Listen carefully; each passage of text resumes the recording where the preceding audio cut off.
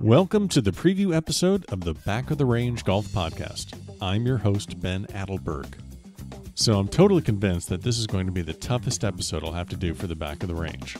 Why? Well, I don't have a guest to interview this week. It's going to be about me, and then me. And that's not the focus of this podcast. So hang in there for a couple minutes. Let me tell you about the direction of this podcast. And rest assured, the focus will be around our weekly guests and all their stories from the game of golf. So let me introduce myself briefly and then share with you how this whole podcast idea got started. I got started in the game of golf like many kids do growing up in South Florida with little access to the game. I'd work at golf courses for range balls and playing privileges. I didn't have the hottest new clubs as a kid. In fact, I just recently purchased my very first set of brand new irons about 2 years ago, and I'm 41 years old. I played 1 year of high school golf, bounced around a couple of colleges before catching a huge break and playing 2 years of college golf at St. Thomas University in Miami, a small NAIA school. After college, I took some time off from playing, but then got back into it around 2005. I've mainly played in the Palm Beach County Golf Association and also the Florida State Golf Association.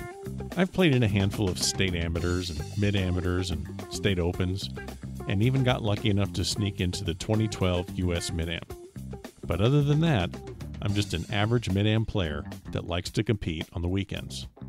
So does this qualify me to start my own golf podcast? Of course not. But I got this idea, I'm going to run with it, and I hope that you subscribe and listen in every week. So a few months ago, I was talking to a friend about social media and YouTube shows, and we soon started talking about podcasts. Now, I enjoy listening to podcasts like Gary Vaynerchuk's, which focuses on entrepreneurship, and of course, The Le Batard Show. I even listen to some of the golf podcasts out there right now. In fact, when you're not listening to this one, go check out golf.com, The Clubhouse with Shane Bacon, and of course, No Laying Up. These podcasts have something I don't have: access and insight needed to talk intelligently about the professional game. But I noticed that there's not much talk about the average golfers out there that are able to balance work and life and still do some pretty incredible things in the game of golf. And just because we aren't professionals doesn't mean that we're any less competitive or passionate about the game. So since I'm an amateur in golf and an amateur in whatever the hell this thing's going to be, that's what I'll be focusing on. So let's fast forward a couple months. I'm at this tournament at the end of August in Naples, Florida, and we're sitting through an all-day rain delay. So over a couple beers, I throw the podcast concept around to a few of the players in the tournament. And these are some serious players. Former pros with web.com wins on their resume, double-digit USGA appearances, state amateur wins, you get the picture. And they all say that they found it interesting and would be willing to help out and be guests on the show. And then they started saying that their friends that are serious players might be interested also.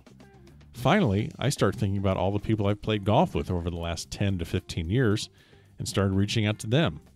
Before I knew it, I had a pretty good list of potential guests for this podcast. So here we are, it's the middle of December, and the Back of the Range is going to launch in January of 2018. So what can you expect from the Back of the Range? Well, we're going to keep things light, we're going to keep it fun, and we're going to focus on prominent amateurs in the game of golf, coaches, instructors, and just interesting people that have good stories to tell. We have some great guests lined up and already recorded, just waiting to be launched in January. I hope that you'll join us. Happy holidays, and I'll see you next year at the Back of the Range.